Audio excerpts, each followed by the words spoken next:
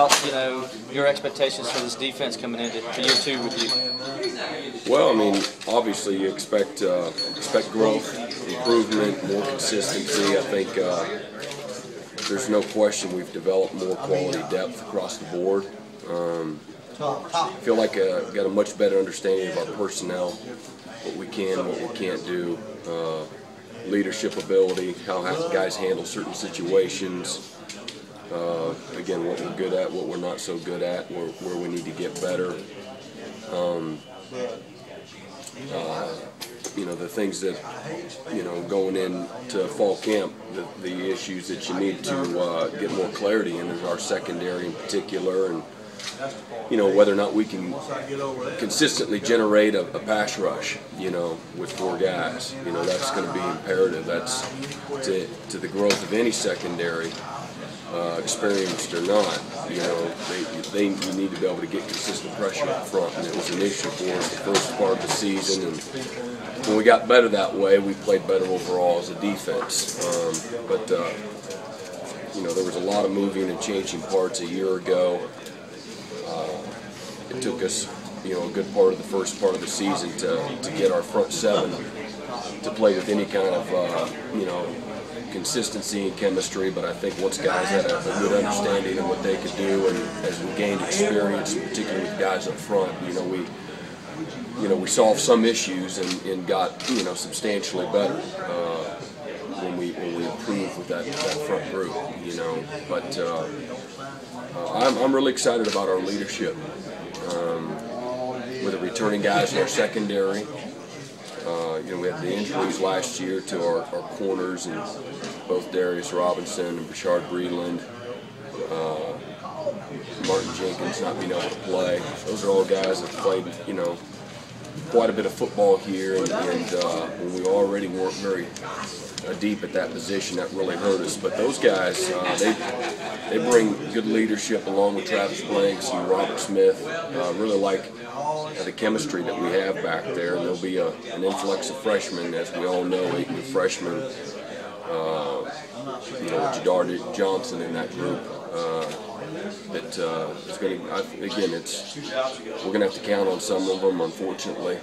But I also think that there's enough talent there that, you know, that may not be a bad thing.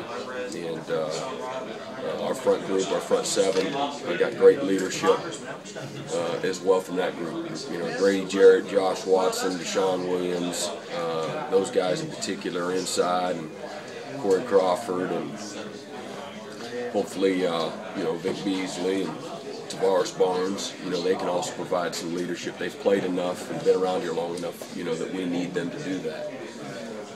If we're going to make the kind of, you know, leap that we all want to. We know who the top 4 guys kind of are in that rotation. Who has a chance to knock on the door and be 5 and 6 out of your group? Well, I don't know what you're saying 4, because I know who 5 are. Okay. But and I told them that at the end of spring, you know, I really feel like, and I told Josh, told Deshaun, told Grady, told all the guys that Grady Jarrett was consistent all through the year of getting better and better and better and better if you had to pick one guy. And then he went about spring practice with the same thing, and was really good. So if I had to say, if we had to play tomorrow, here's a guy that I would start in the game. You know, as far as the others, you know, Josh has done some really good things. Deshaun's done some good things. DJ Reader's done some really good things and that kind of deal. But I told him there's 5 guys there. Rod Byers did some better things in the spring, but he's not ready for that. Pagano's a guy you don't count on. Do you get on the field and go work? And, you know, what's he going to do? I don't know that. But of those 5 guys, I told him, and I told Carlos Watkins in recruiting, I'm recruiting you to beat those guys out. And I told him in the room, I'm recruiting Pagano to beat you out. So that's the mentality I take with them. But those 5 guys, we're going to compete with Deshaun, Josh, Grady, Carlos, and DJ. I feel like have earned that deal that 2 of those guys will start the first game. I don't know who it's going to be. If I had to say, I'd say Grady will be one of them. Whether it's Josh, whether it's DJ Reader, that's up to them, not to me. You know, and that's what I try to convince them of. It's all about what they do, you know, this off season with Joey Batson, because I'm going to sit down and listen to his old evaluation of the summer.